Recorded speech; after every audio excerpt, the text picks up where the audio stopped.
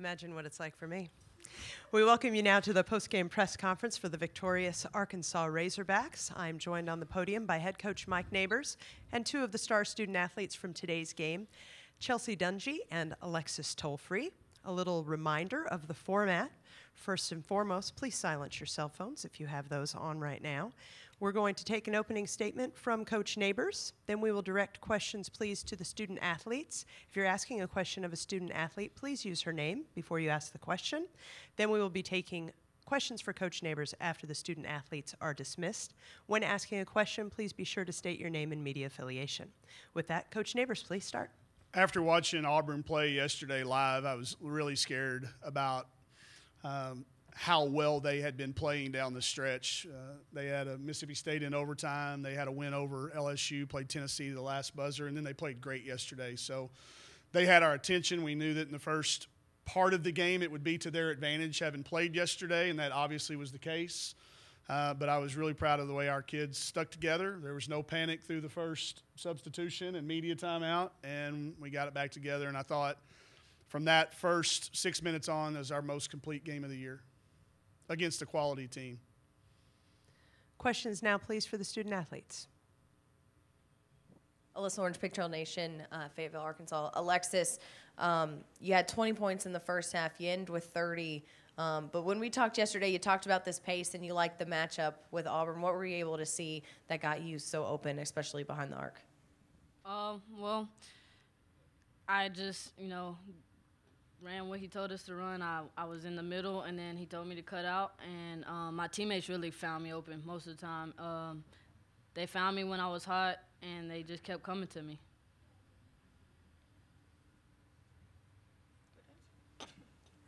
Chelsea, how important was it for this team to get this first win, kind of get that pressure off your back a little bit and advance? Yeah. It's a big win. I don't know. Like, it's a big win. You have to win to even advance in the tournament. So we just take it game by game.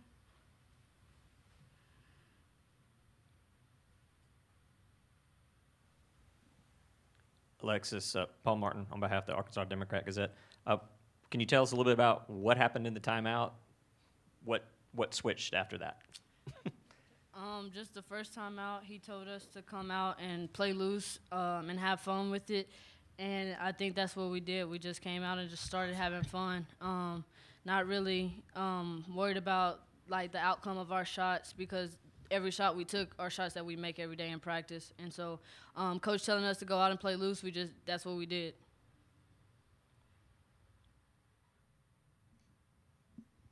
Tyler Butler from Sports and Culture Sports Media. Alexis, what really got you going in that second quarter? It seemed like everybody was shots was off in the first, and then you got extremely hot in that second. What seemed to open up for you?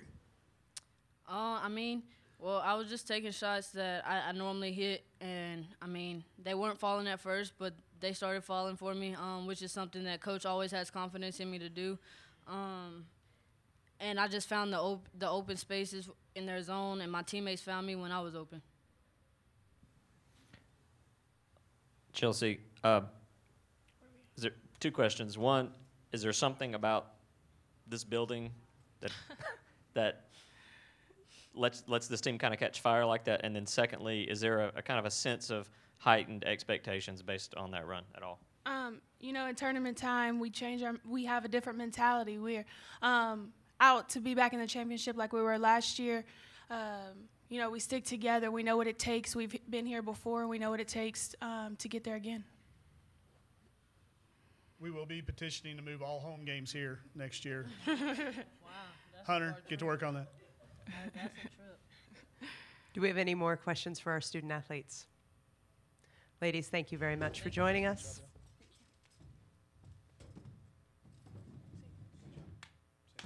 See you guys. Opening the floor now for questions for Coach Neighbors. And again, please state your name and media affiliation before you ask a question.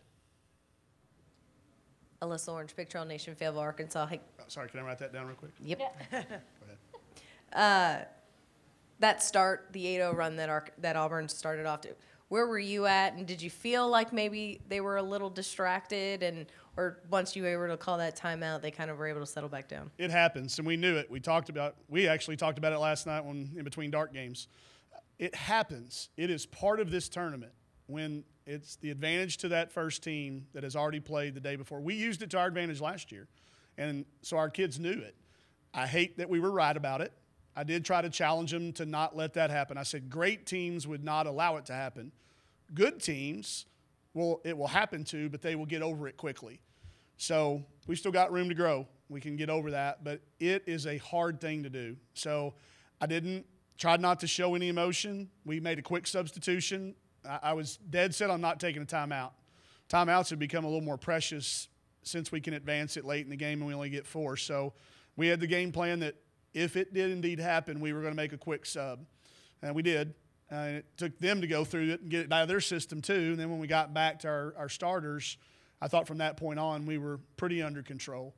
So knowing that it was coming was a huge part of it. I hate that it did happen, but that's credit to Auburn and the way that they did play.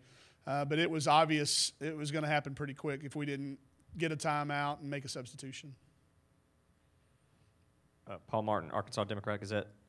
Coach, was there something you saw in that other than just needing to settle your team down, subbing people out? Was it? It's uncharacteristic stuff. Mac turns it over, which that's not what Mac does. Lex got a 3 blocked. That's not she's not open. If you get a 3-point shot, you're not open. We didn't get back in transition. We were out of position defensively. So it was a complete lack of everybody's focus, start, whatever you want to write down, you'd be accurate in saying it was a complete failure on all levels. But it was so much time left. Let's not panic. Let's not fire anybody. Let's just fix the problem. Let's be solutional. That became something that we got in the middle of the year. One of the kids said, Coach, give me something solutional, because I get a tendency just to point out facts and things. And they said, give me something that's solutional. And that word really stuck with me. And I've been using it ever since. I will give the person due credit later on, but trying to speak in images with them and make a pass and then go do something else with it. We started talking about not letting the ball stick, and I think it became a visual for them. And, when they start making shots, then it's just get out of their way and make sure that they're rested and in the right spots. Second question was they tried to half-court trap you a little bit, and that seemed to kind of play in your favor a little bit. Yeah, that's what they've done ever since Coach has been there. You know it's coming. You prepare for it. We actually got them into a half-court trap. It's usually that full court, but, our kids love to see that because we've got a good plan for it. We've got the personnel that can get into seams and spots, they wanted that matchup. This is a matchup they love to play. We called one set play today, and it didn't work. So that's overrated when it comes. But you got to get them in the right spots and then trust them to go play. We've played 30 games now about. Is that right? If you don't trust them by now, then we've probably done something wrong in the offseason. Tyler from Sports and Culture. Ramirez she was 3 for 14 shooting tonight, but she was extremely aggressive on the defensive end. Yep. Can you talk about the importance of staying active defensively despite having a bad offensive night? She's been the key for us when we have a big player around the basket. She's such a good clogger, not the dancer, but the person that goes down and makes Unique Thompson's life hard. She was in the right spot. She tipped a lot of balls. And, I'll take the exact same 14 shots she got tomorrow, and she's going to make 7 or 8 of them. It's just it got in her own head a little bit, and that kid well enough to know that she'll shoot the next time she's open. But her defense has been great all year. She's not going to necessarily go steal it from you, and she's not going to block shots, but she seems to always be in the right spot for us, and she's really good at following game plans. She can really take Coach Todd's words and his coaching and go out and help our team. That was what she did today to help our team win, was defend. 17 3-pointers today, which I believe is an SEC tournament Somebody record. said, yeah. Tara, my stat girl over here.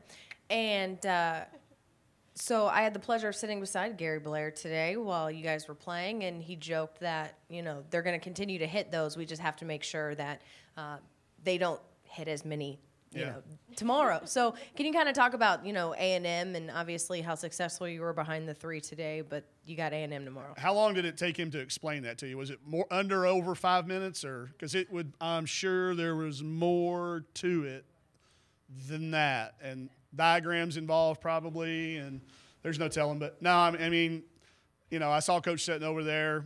He didn't need to be here. He knows what we're going to do. We talk about it weekly. We talk about it all the time. So they will make our life hard. Bob Starkey's back there developing a plan. They will be more guarded tomorrow, I guarantee you. We'll have to score around the basket a little bit. We'll probably have to set some ball screens. It'll be a different way to get open, but if we end up with 42 threes tomorrow, I'd be shocked. Attempts. I don't care about the makes.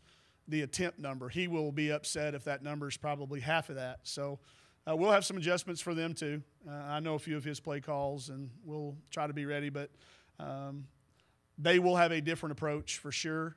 But, our goal is to always be able to make any defense wrong. So if we shoot it that well, we made 17, but I wouldn't have been surprised if you'd have told me we made 25. I mean, the shots that we got, I would normally expect us to hit around 50 or 60% of those. So. Tyler Butler again. Last year in this tournament, Chelsea had to put on heroic performances every single game. Mm-hmm. Can you speak on the balance of this team compared to last year's team? Yeah, and I'm going to run off of your question a little bit there, Kyle. You were here with us last year, and you saw what she did. She's had a better year this year than she did last year. And nobody that's not around our team would agree with that because they get too buried in a stat sheet. She's had a great year for us. She has incorporated having another offensive weapon on the floor like Amber.